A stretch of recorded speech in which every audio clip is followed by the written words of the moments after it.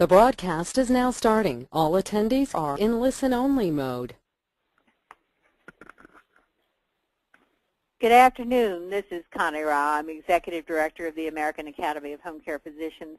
It's my pleasure to welcome you to the webinar entitled Supreme Court Decision on the Affordable Care Act, Implications for Home Care Agencies in the Field of Home Care Medicine, presented by our very own Jim Piles. Jim, as I think all of you know, is an acknowledged national health policy expert.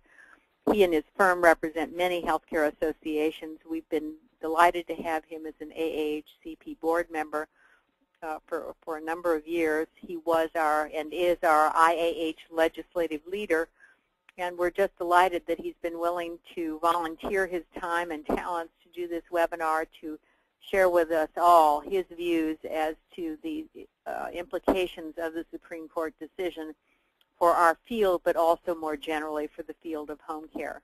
Thanks so much. There will be time at the end for questions, so if you would type in your questions in the question box on the right-hand side of your screen, I will be sure to get as many answered as possible. Jim is going to present for about 45 minutes, and that will leave 15 minutes for questions. Thanks so much, and I'll turn it over to you, Jim. Thanks so much, Connie. And good afternoon, everyone. Really glad you could join us. We certainly live in interesting times. The decision by the Supreme Court last week was one of the most interesting decisions, perhaps the most interesting decision, certainly in my 40 years of practicing health law, in that the decision came out in a way that I don't think any of us had anticipated.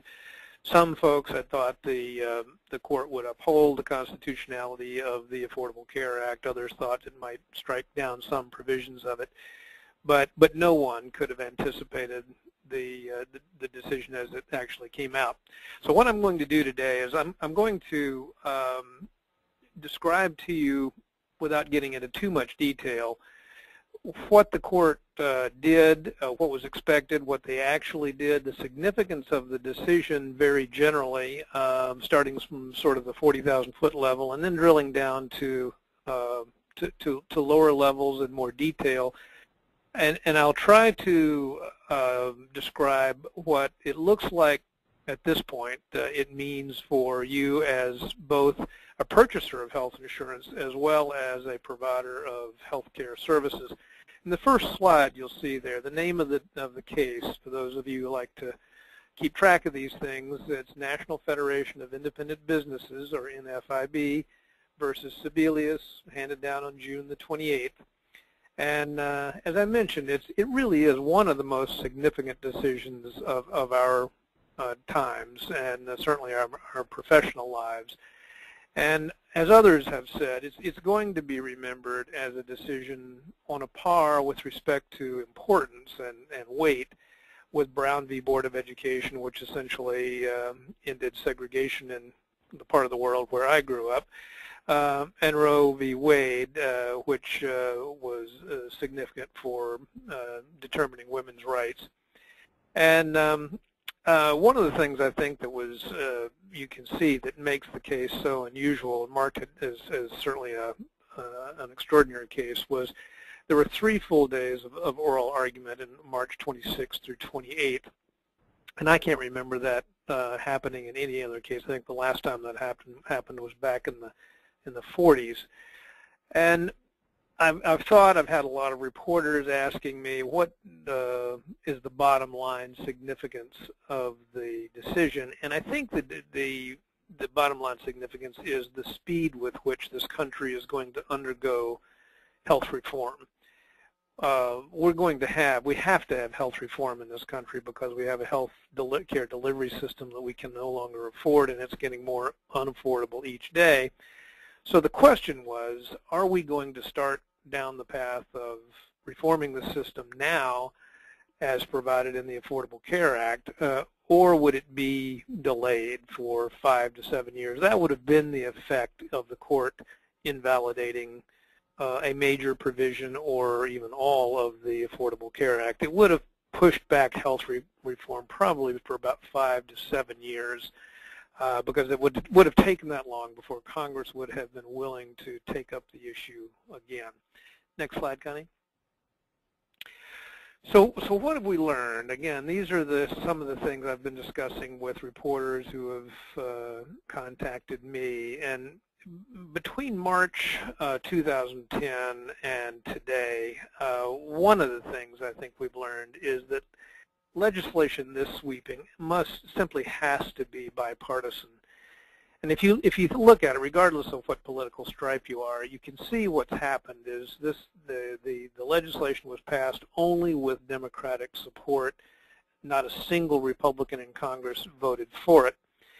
And I think you can see what that would mean if the legislation then, as it goes forward and is implemented over the years, then the other party, the Republicans, are completely left out. In every election, they are just duty bound, regardless of what you think of the philosophy, but they're just duty bound to attack something that they did not vote for. So it just leads to a lot of political strife and gridlock, as we see.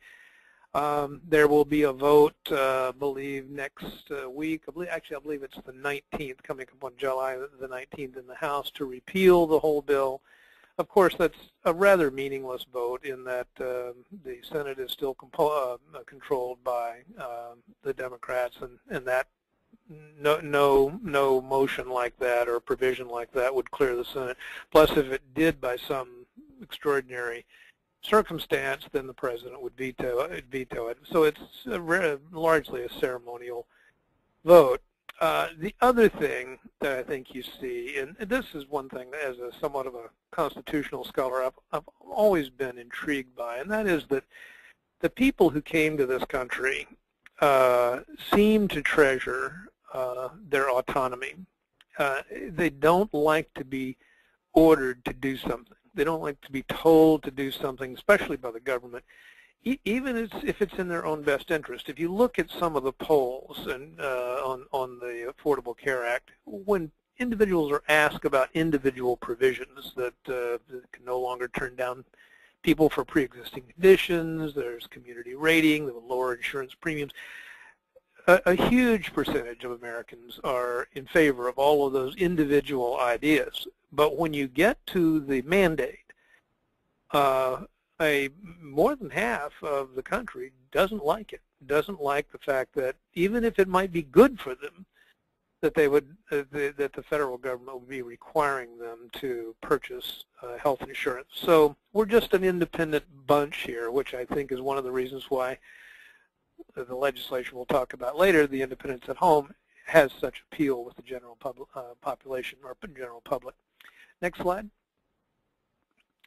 So what did we expect was going to happen? What did we expect would be the issues before the court, and how do we think they would probably come out? Of course, every lawyer in the country was asked their opinion before the case came down, and certainly I was one of them. But we thought that the pivotal question in the case would be whether Congress had the power under the Commerce Clause to enact an individual mandate, that is, requiring individuals to purchase health insurance. And the Commerce Clause, which is in the main body of the Constitution, gives Congress the power to regulate commerce. So the question was, when you require someone who is not engaged in commerce to actually participate in the system, are you really regulating commerce, or are you creating commerce? So that, and we thought the constitutionality of the case would rise or fall on that determination. And if it was not authorized by, if the Affordable Care Act was not authorized by the Commerce Clause, then would the court also invalidate a couple of the insurance reforms, like the guaranteed issue, that is, insurance companies can no longer turn down people for pre-existing conditions, and community rating, which is to say that they could only set premiums on approximately 4 variables that would really speak to the risk in a community, that they could no longer price people out of the market as insurance companies have done in the past. There's also a thought that Justice Kennedy would be the deciding vote. Depending on which way he went, that is the way the court would likely go, because he's viewed as sort of the swing vote between the liberal group of the court, members of the court, and the more conservative group, members of the court.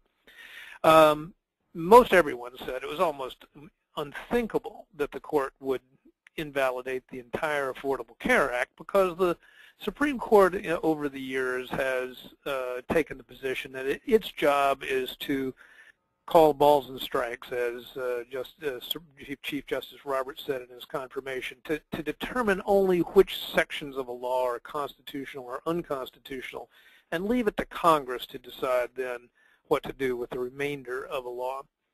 And also, no court, no lower court, district or court of appeals, as these various cases came up to the Supreme Court, had held that the Medicaid expansion was in any way invalid. And that's because, again, over the period of time since Medicaid began, the courts have been essentially unanimous that the federal government can put any strings it wants on the amount of money that it gives to the states under the Medicaid program. So there had not been really any case, there hadn't been any lower court decision in this litigation that gave any indication that the Medicaid expansion would not be upheld. Next slide. So what really happened? Well, none of that. It was all different. By a 5-4 decision written by Chief Justice Roberts, the court said Congress did not have the power under the Commerce Clause to enact the individual mandate, that it could not order people to participate in commerce in order to regulate it. Otherwise, they could require people to buy Chevy Volts or broccoli or whatever that they felt was good for the nation or good for the individuals. But they did say, in the majority opinion, again written by Justice Roberts, and he was joined by the more liberal members of the court, that Congress did have the authority to impose a tax on those who do not purchase health insurance under the mandate. So the amount that has to be paid if you don't purchase insurance, the court held by a 5-4 decision, was essentially a tax, because you can always pay that amount and not get insurance, and nothing happens to you. That you're in complete compliance with the law if you do that. So it was not really a penalty, because a penalty would have made you pay the fine and then buy insurance anyway. But Justice Roberts said no, he really thought it was more in the nature of a tax, even though the statute itself, the Affordable Care Act itself, did characterize the amount that had to be paid by the individuals as a penalty. But Justice Roberts felt, and he held, that it was the duty of the court, even if Congress didn't phrase the amount that had to be paid as a tax, it was up to the court to determine whether the entire legislation could be upheld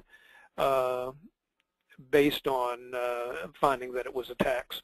And he felt that it could be construed that way, and therefore the court should do it.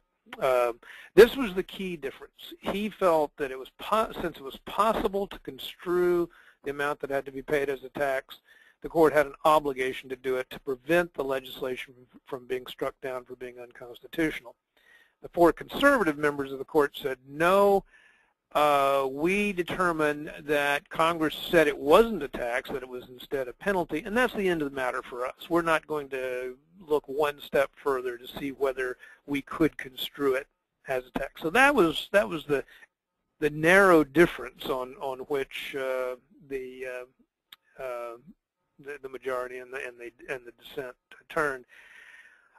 Then, astonishingly, in the majority opinion, Justice Roberts said that the expansion of the Medicaid program was unconstitutional to the extent that states would lose all of their Medicaid funding if they failed to expand their Medicaid programs to cover everyone up to 133% of the federal poverty level. So that was the way the statute was written. The states were required to, regardless of what they had done in the past, they were required to offer Medicaid coverage to all individuals in their state who were at or below 133% of the federal poverty level. And if they didn't, they would not just lose any federal funding for those new beneficiaries, they would lose all federal funding for Medicaid. Justice Roberts held in the majority that was unconstitutional. That was beyond Congress's power to do that. So what that leaves us with now is the statute says states should allow individuals up to 133% of the federal poverty level to sign up for Medicaid. But if they don't do that, if they elect to not expand their Medicaid programs, they don't lose any federal funding. So we'll see how that plays out. Next slide. Here's the way it broke out. Chief Justice Roberts wrote the majority decision for the court, joined by Justices Ginsburg, Breyer, Kagan, and Sotomayor. Those four are typically viewed as the more liberal members of the court. Justice Kennedy sided with the three conservative members of the court, Scalia, Alito, and Thomas, in dissent. The thing that's astonishing about this, and from whether you're a lawyer or non-lawyer, this is truly amazing. The court was one vote away from invalidating all of the Affordable Care Act, all 970 provisions. It all came down to Roberts' vote. He literally, as a single individual, has determined the course of healthcare reform, certainly, and perhaps the course of healthcare delivery in this country for the foreseeable future. Next slide. So what does it mean? Again, given in the few days I've had to think about it, I think what it means is that the Affordable Care Act will be the new floor of health reform in America, because even if in the next election somehow the president's the White House and Congress swing Republican, and even if it were to be invalidated, whatever Congress does will always be measured against what they did do here and what the court upheld. We're on the path by 2014 to have health insurance for every citizen of America. So anything else that is considered as a substitute will be measured against that, because now for the first time really in the history of the country, we are going to have health insurance that is available for everyone. Now we're going to see a whole lot more insured people. Approximately 32 million additional Americans will have health insurance soon after 2014. Roughly 20 million Medicaid beneficiaries, and about 12.5 million individuals enrolled in private insurance. And really, this just transforms health insurance in this country, because insurers have always had the opportunity to avoid really high-cost people, or charge a whole lot more for them, or charge so much for them that they just price them right out of the market. So health insurers over the history of the country have not been in the business of spreading risk. They've been in the business of avoiding risk, and that just is about to come to an end. And now they will have a whole lot more insured individuals, and the hope from the insurance companies is that they will have so many more healthy younger individuals who do not cost very much, that will more than offset having to both insure sicker people and insure sicker people for lower premiums. So that's their hope. I think that's a question of whether that will happen. New slide, please. So insurance companies now, as of 2014, at least for the insurance plans that participate in these state or federal exchanges, they will only be able to adjust premiums for 4 reasons, and that is whether you're a family or an individual, based on the rating of the area. It's called community rating. They will look at the relative risks, say, in your community in Shreveport, Louisiana, or in New York City. And they will then allow the rates to vary based on the rating area. But it's going to be based on the risk of all of the people in the area, regardless of whether those people have insurance. And then also on the individual's age. So an old person like me would they could charge them a bit more than someone who's younger. And then tobacco use is the fourth way they can vary premiums. So that should have some impact on those who are still using tobacco. Cannot have lifetime or annual limits on payouts. That's really significant. And so because it used to be when someone came down with cancer, or in the past, up until now, if someone came down with cancer, a lot of times the health insurers would just pay up to the maximum amount and essentially had no further liability. But so it means that insurance companies now are going to have literally unlimited liability, or virtually unlimited, and continuing liability for some of these more chronic diseases, diabetes, cancer, those diseases that may last a very long time. Also, they must make, under the Reform Act, the insurance companies must refund amounts to their insured if they don't meet a minimum loss ratio. That means that for small to mid-size health plans, they have to pay out a minimum of 80% of the premiums they get as benefits. They have to pay out 80% as benefits. Otherwise, annually. Otherwise, they have to make a rebate or a refund to the insured individuals or employers. For large group plans, they have to pay out at least 85%. And we'll talk in a moment how some of you are going to be getting some money back in the next couple of months. So next slide, please. They must cover essential benefits. There's a package of essential benefits which includes chronic care coordination. Again, it's the sort of thing the insurance companies in the past have not covered and will have to begin covering beginning on 2014.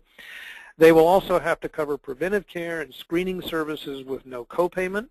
That goes into effect for Medicare, Medicaid, and private insurance. And Medicaid will have to do that by 2013. But private insurance and Medicare, I think Medicare is doing that now. Private insurance will have to have that coverage by 2014.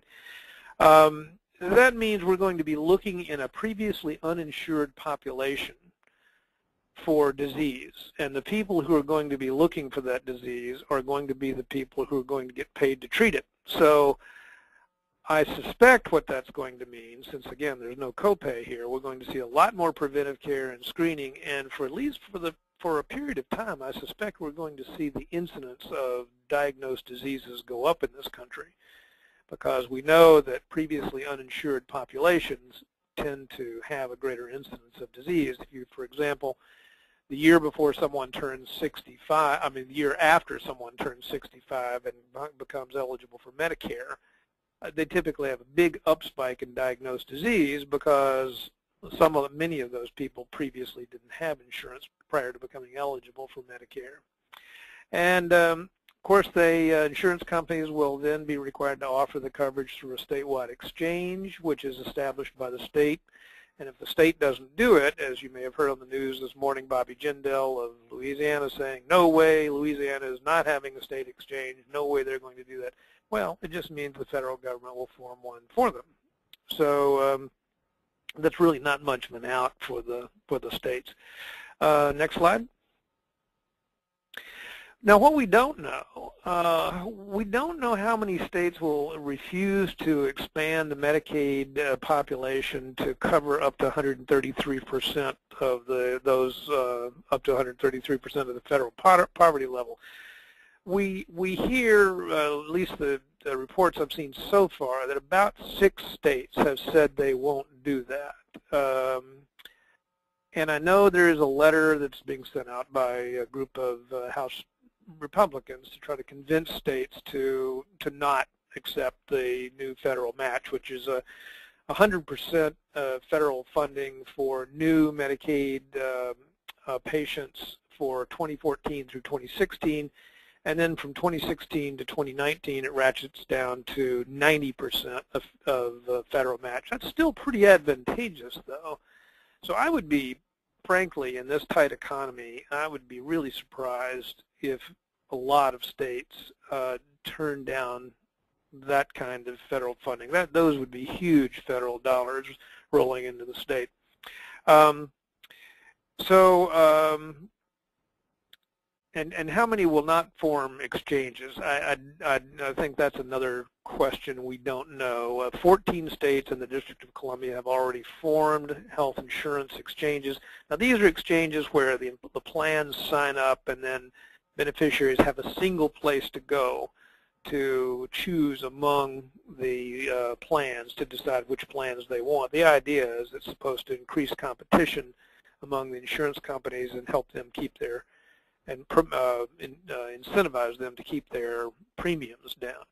But a number of states are doing it. From what I've heard after the decision was announced, some states that had been waiting to see what the decision would be have now decided they are going ahead. I would suspect that most states will form exchanges.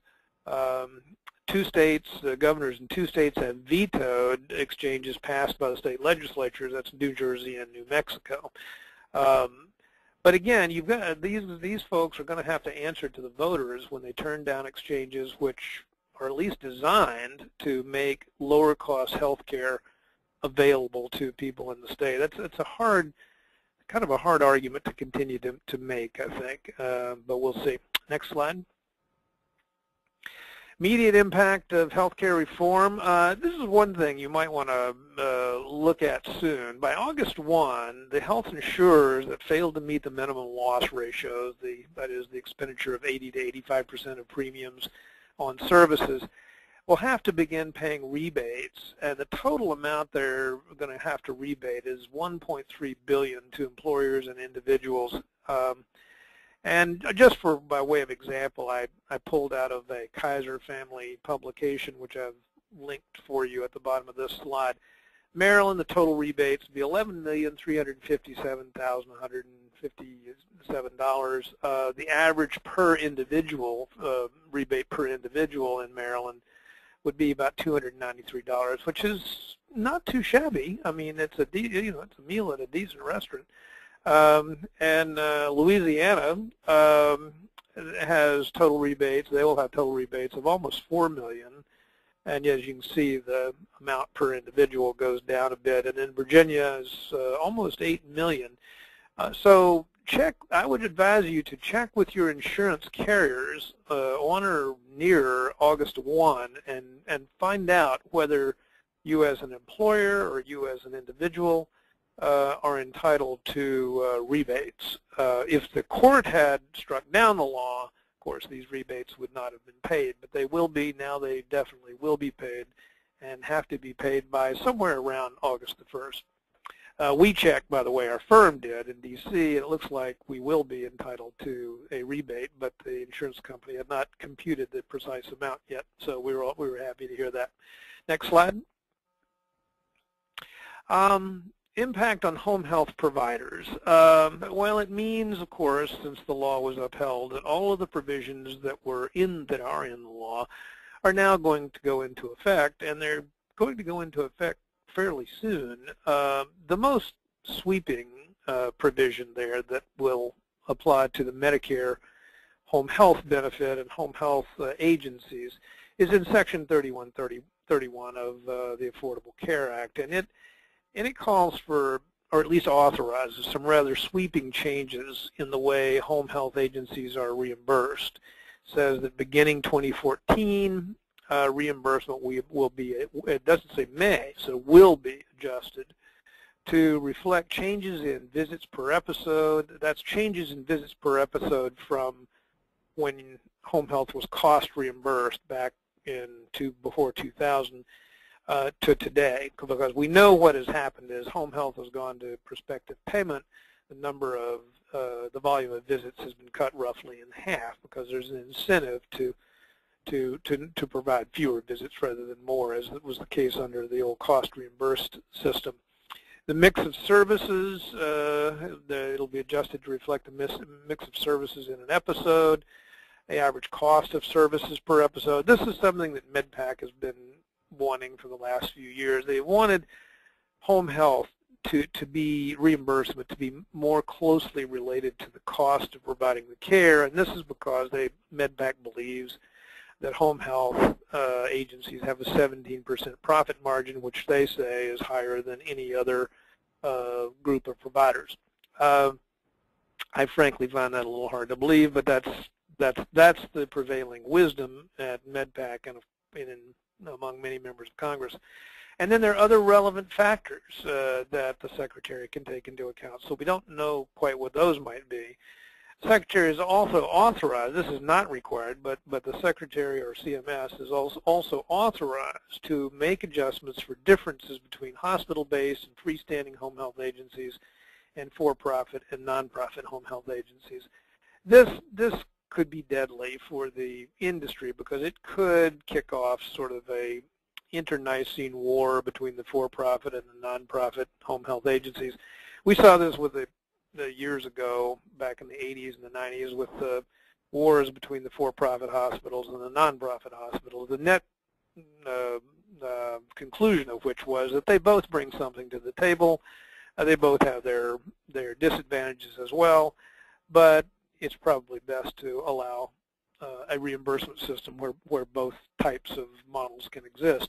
But anyway, what this does, since we don't know exactly what's going to these recommendations are going to be, it does inject some instability into reimbursement for home health, and we do know that the home health benefit has been cut by CMS every year since 2008 through the present. So it looks like there's going to be more instability there at least between now and 2014, unless something changes. Next slide.